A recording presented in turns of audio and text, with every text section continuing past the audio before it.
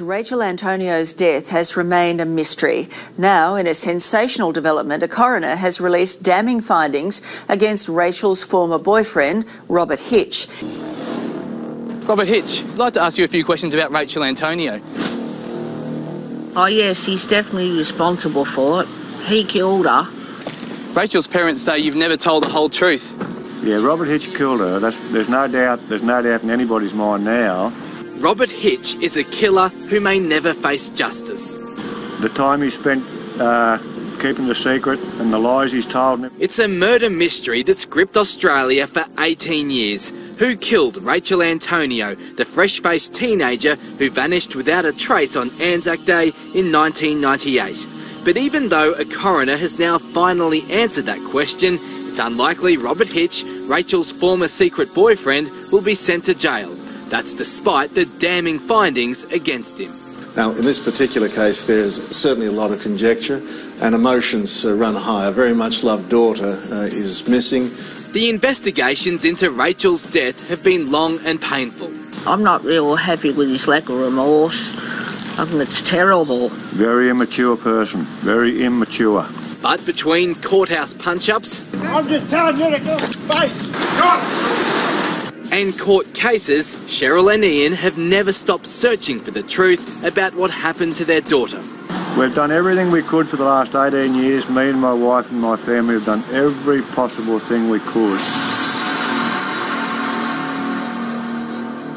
It's here, underneath this tree, that police believe Rachel Antonio was initially buried before being later moved. Yet, despite years of following up every lead, no one is any closer to finding her body or locating a murder weapon. The coroner and Rachel's parents are convinced that after killing their daughter, Robert Hitch hid the body somewhere around the small North Queensland town of Bowen. Her final resting place is the one question they still need answered. And I honestly believe that she might have been put over in here. That's my gut feeling. She might have been put over here into an industrial bin, picked up early in the morning. And her body would have ended up at the tip. Her body would have ended up, that's my feeling, yep. Back in 1998, on the day she disappeared, her parents had no idea of the pain that lay ahead. So Cheryl, you were driving Rachel to the cinema, and this spot here is the last place you saw her? Yes. So what did she do after you dropped her off? Actually, we had a talk at the car. The windows on, we had a bit of a chat in the car about how not to worry that she'd be come home all right. I said, goodbye, have a good time at the movies, love. And she said, love your mum. But as well as the movies, it's believed Rachel Antonio was also planning to meet Robert Hitch that night. 10 years her senior, they were having a secret affair, which was documented in Rachel's diaries shown at the coronial inquest. She, 15 at the beginning, her alleged boyfriend, Robert Hitch, almost 25. It details sexual encounters and teenage fears. The diary was found after Rachel Antonio disappeared on Anzac Day 1998. He came to pick me up for the surf life-saving training. No one turned up, so we went back to his place. His family was away for the weekend. We watched Wayne's World in his room. Let's just say I ended up naked on the floor, and so did he. The biggest issue in my life is whether to do it or not. We have been going out for about 6 months. I think I love him. Then, months later, he has no respect for me anymore. Her mother, Cheryl, was asked about another diary entry, where Rachel wrote, after a family fight, I was so hurt, upset and angry, I began trying to hurt myself. Was that out of character for Rachel? Yes, it was. In evidence, her father, Ian, was blunt. Rachel never left home deliberately. Rachel was taken. 6 p.m. when Cheryl Antonio dropped her daughter off. But because Rachel was early for the movies, she told her mum she was going to come here to take a walk on the beach. And I watched across the road, going over the cinema, and that was the last time I seen her crossing the road. By 6:45 p.m, it was dark, although 2 people say they saw Rachel walking along this stretch of esplanade just 200 metres from the cinema. The former surf lifesaving captain has always maintained they were nothing more than friends. Now a coroner says that's one of many lies Hitch has told, and the pair did meet up that evening. Police believe Rachel pretended to be pregnant to get the older man's attention, and it was that pregnancy claim which led to Robert Hitch taking Rachel's life. Not long after she disappeared, he was arrested and charged with her murder. Anything to say before the jury hands down its verdict? Robert Hitch was found guilty of manslaughter and sentenced to 9 years jail. His family believed he was innocent. We're going to take this matter all the way to the High Court if necessary. Were you surprised by the 9-year sentence? Devastated.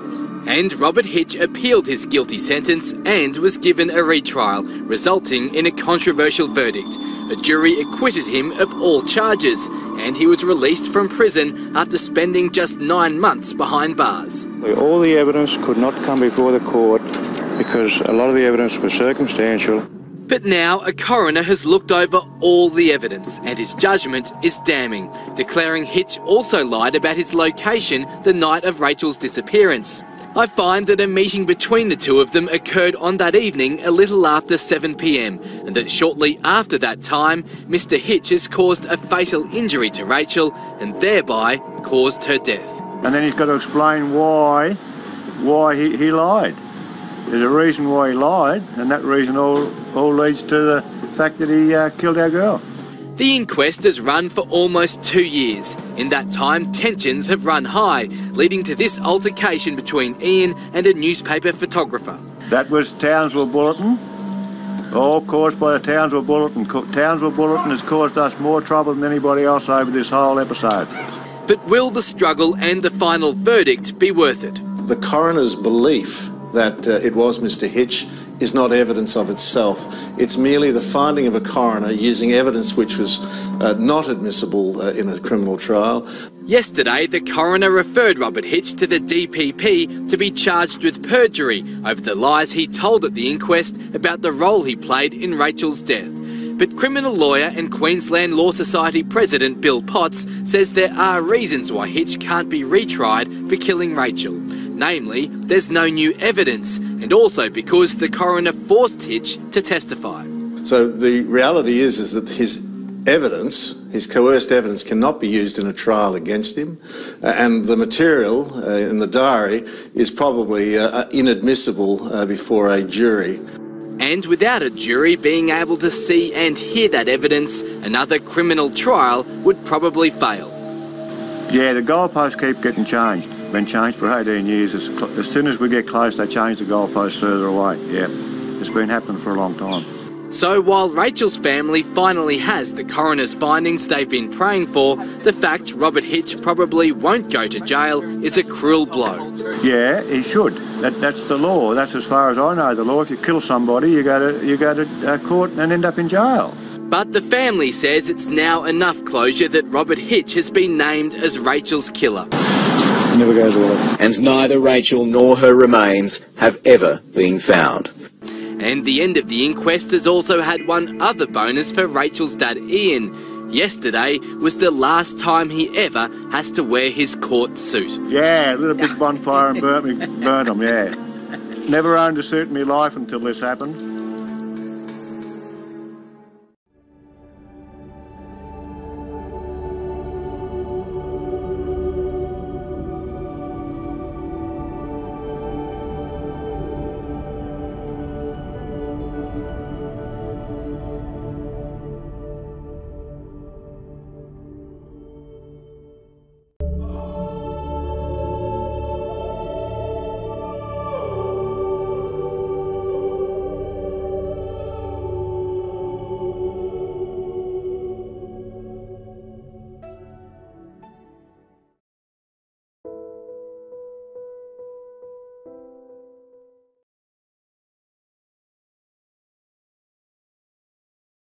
Rachel Antonio's death has remained a mystery. Now, in a sensational development, a coroner has released damning findings against Rachel's former boyfriend, Robert Hitch.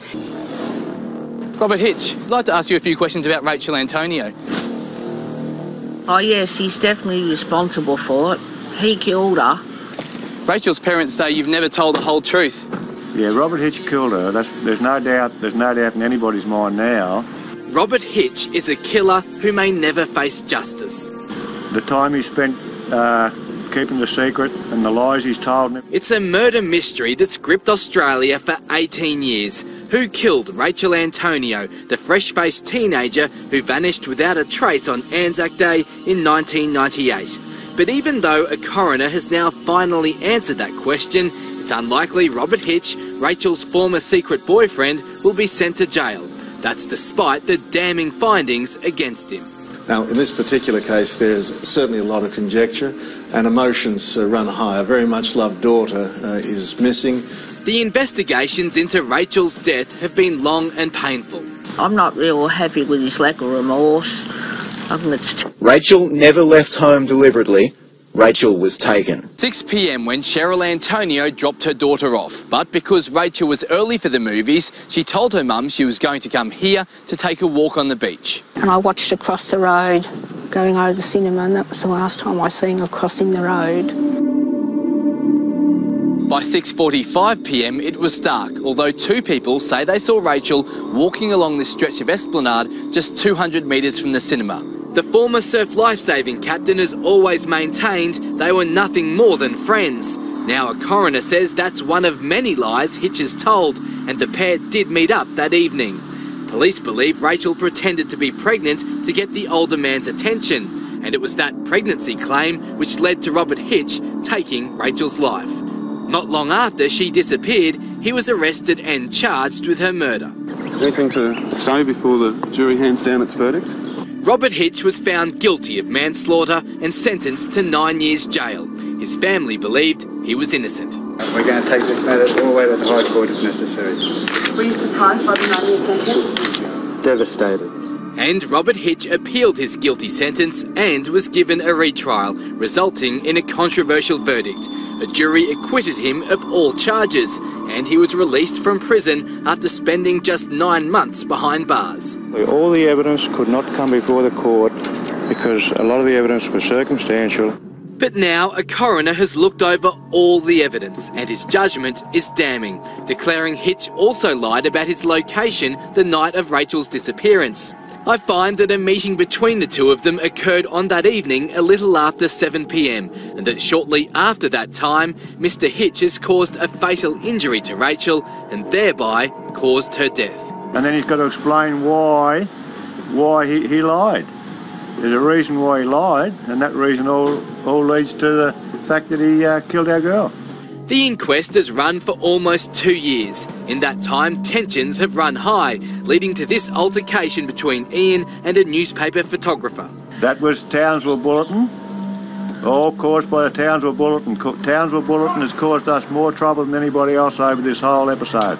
But will the struggle and the final verdict be worth it? The coroner's belief that it was Mr. Hitch is not evidence of itself. It's merely the finding of a coroner using evidence which was not admissible in a criminal trial. Yesterday, the coroner referred Robert Hitch to the DPP to be charged with perjury over the lies he told at the inquest about the role he played in Rachel's death.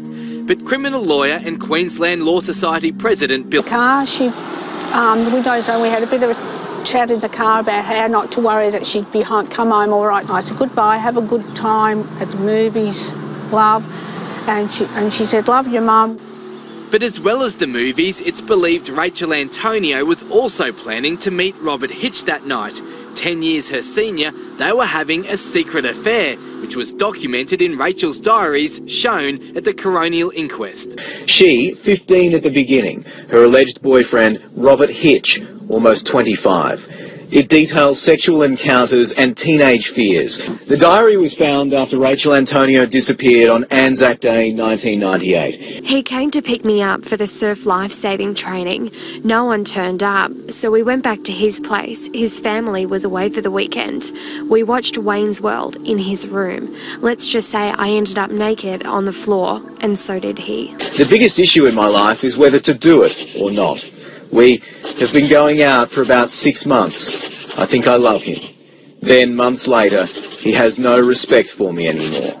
Her mother, Cheryl, was asked about another diary entry, where Rachel wrote, after a family fight, I was so hurt, upset and angry, I began trying to hurt myself. Was that out of character for Rachel? Yes, it was. In evidence, her father, Ian, was blunt. Terrible. Very immature person, very immature. But between courthouse punch-ups I'm just telling you to go to space. and court cases, Cheryl and Ian have never stopped searching for the truth about what happened to their daughter. We've done everything we could for the last 18 years. Me and my wife and my family have done every possible thing we could. It's here, underneath this tree, that police believe Rachel Antonio was initially buried before being later moved. Yet, despite years of following up every lead, no one is any closer to finding her body or locating a murder weapon. The coroner and Rachel's parents are convinced that after killing their daughter, Robert Hitch hid the body somewhere around the small North Queensland town of Bowen. Her final resting place is the one question they still need answered. And I honestly believe that she might have been put over in here. That's my gut feeling. She might have been put over here into an industrial bin picked up early in the morning. And her body would have ended up at the tip? Her body would have ended up, that's my feeling, yep. Back in 1998, on the day she disappeared, her parents had no idea of the pain that lay ahead. So Cheryl, you were driving Rachel to the cinema and this spot here is the last place you saw her? Yes. So what did she do after you dropped her off? We had a talk at